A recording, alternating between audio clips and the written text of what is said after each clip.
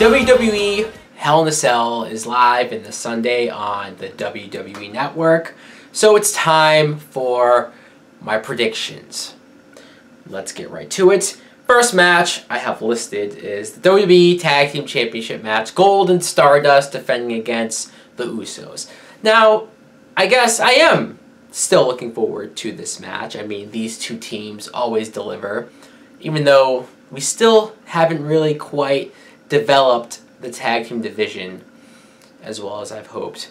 But I guess the only reason why I'm a little, not excited for this match is because I just got done watching Main Event.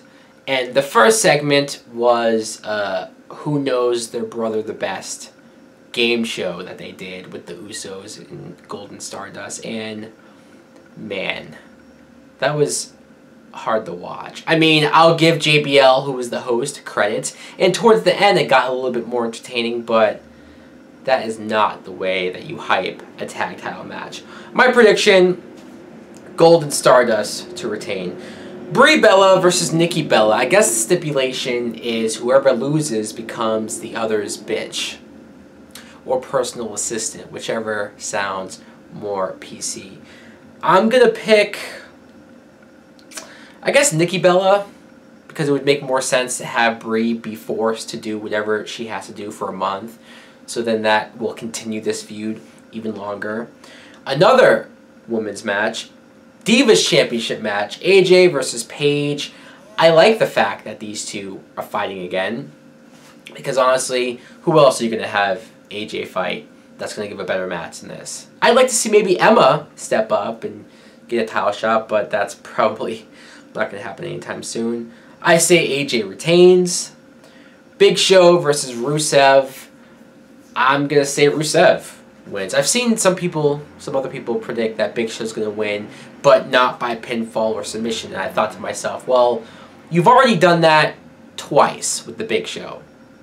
So to do that on a pay-per-view again sounds even more lame than it should. Now, for some reason, this match isn't happening on the pay-per-view, at least as of right now. It's scheduled to happen on SmackDown. Intercontinental Championship match, Dolph Ziggler versus Cesaro. Why isn't this on the pay-per-view? These guys would tear the house down. They would steal the show. It would be one of the best matches of the night. But no. We get two Divas matches, though. But not this match. Well, if we're just talking about SmackDown, I'm going to say Dolph retains, because as much as I want and as much as Cesaro should win, for some reason they're almost purposely making sure he doesn't win a title. The U.S. title is being defended on the pay-per-view, though. We have Sheamus defending against The Miz. I say Sheamus retains because even though he hardly ever defends the belt, for some reason they're keeping the belt on him. So there you go. Hell in a Cell match. The winner gets a title shot against Brock Lesnar. I don't know if that's just whenever Brock happens to show back up, or if that means he'll be defending the title at Survivor Series. I hope it's the latter. But it's John Cena versus Randy Orton, and holy fuck. I can't do it. I can't sit through these two having another match. And I know you've probably heard me complain about this before. I sound like a broken record. The thing that annoys me the most about this is that not only is it a pay-per-view that we're seeing these two fight, which the last pay-per-view match these two have had, one-on-one, was the Royal Rumble, where the crowd shitted all over it. So whose idea was it to think it was a good idea to do this match on pay-per-view again? I, for one, hope that the audience shits on this match. Not even because I hate Orton and Cena, because I don't hate them. It's just they can't always be paired together. We can't always take the easy route and put these two guys together. They're not Rock and Austin as much as the WWE currently would want us to think so.